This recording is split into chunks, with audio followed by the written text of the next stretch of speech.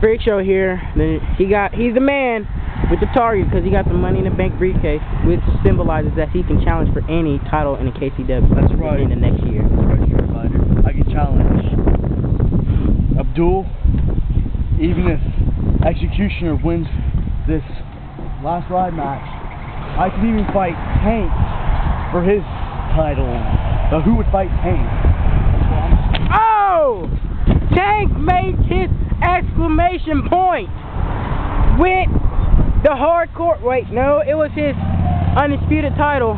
Oh my God. Hey buddy, you coming for it? Take this, and I'll see you at the next pay-per-view.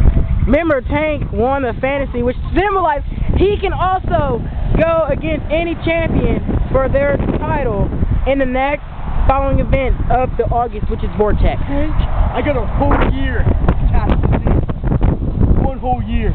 Oh, that hurts so bad. One whole year. So I can fight you. The next pay-per-view Unleashed, Pride and Honor. Pride and Honor. Where's Pride and Honor? I can do it anytime I want. You're not the boss of this. Tell you what, make a deal. On Pride and Honor, my fantasy's still in effect. You use that and beat me, I'll give you my fantasy bag, and you can challenge any person anytime.